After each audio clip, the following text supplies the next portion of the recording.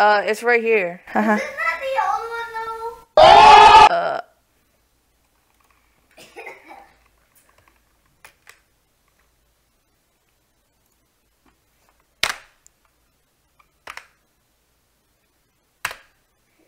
Oh wait, I accidentally started recording. Haha, Nextbot go.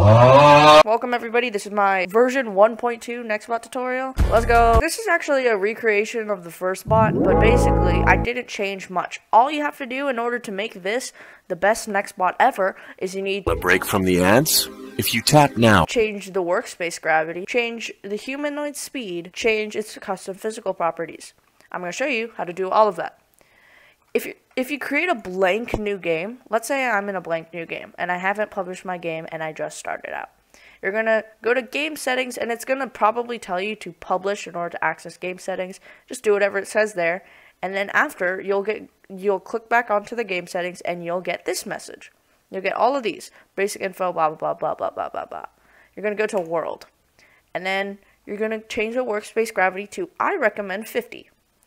And we have to change our jump height to, I think 3 is good if you want a Gmod looking jump. In the humanoid, you disable the auto jump and you disable the jump check. You're going to change the walk speed to a super fast amount. Like, this is a ton. What this actually looks like is like 100, so you gotta make it like 50 units more than the actual walk speed that you want it to be, because of these custom physical properties. And I'm not gonna mess up the elasticity. So these are my recommended ones: density, elasticity, weight, friction, blah blah blah blah blah. If you don't want any of this, you can change it to massless, but boy, that's gonna go and do some crazy drifts. You have these, don't touch these, really. You don't need to do anything. Monster script, literally nothing. And to change the image, obviously, you are gonna go to the images. And you're going to the, oh, these are cool images. Okay, you're gonna copy the asset ID and then paste it in here. Delete the Roblox asset ID part. So, you can change the attack damage, always put it at change the attack frequency really does nothing actually. Change the attack range to my preferred one, 8 to 10. Auto detect spawn point should always be true. And can give up will be false because then it can just give up on you. Change the can respawn to true. You can still kill it because this is the first vault. This is the first one because it works. And the maximum detection distance as always is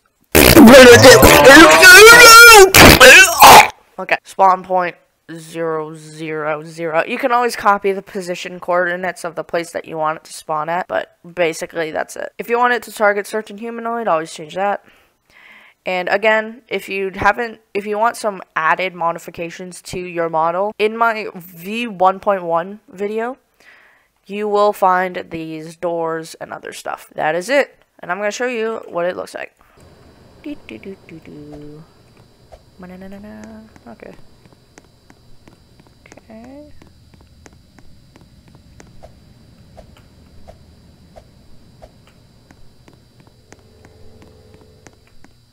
Oh yeah, I forgot to mention, the bot has a tiny bit of trouble going up stairs and slopes, so you gotta, well, you basically have to find a way or a loophole around that, because that's not good. And there's no fix for that, even if you enable jump. Jeez, that is fast. Where'd he go? What? See, look, what the? Okay. Run. I'm going. Haha. Oh, no. It can't see me. I'm just better. Again, why?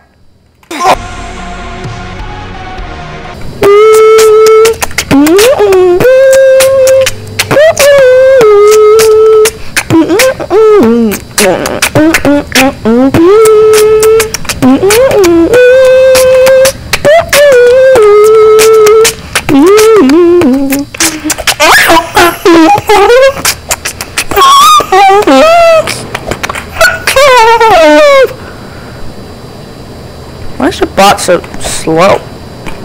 Oh, never mind. Uh-oh. I'm gonna die!